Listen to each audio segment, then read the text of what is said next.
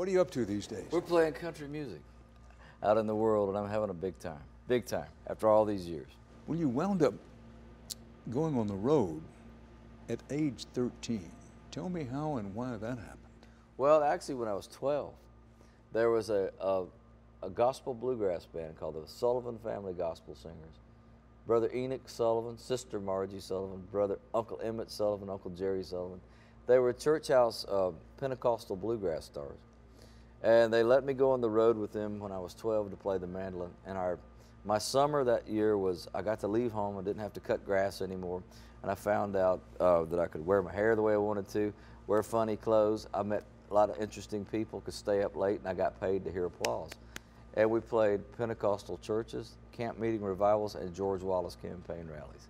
And so when that summer was over, I felt like the circus had dropped me off because I had to go back to school. And I was a pitiful excuse for a student. Did your parents have any reservation about letting you go on the road at age 12? I don't think they would have let me go off with just anybody, but this was a church environment, and so with reputable people.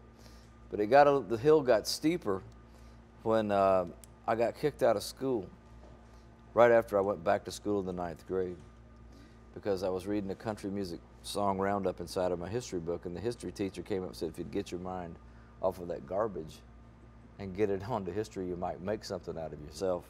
Smart Alex said, well, I'd rather make history than learn about it, and said, dismissed. And I went and called a buddy of mine in Nashville who worked with Lester Flatt at the Grand Ole Opry, and he invited me up for the weekend. And Lester heard me play, and he offered me a job that weekend.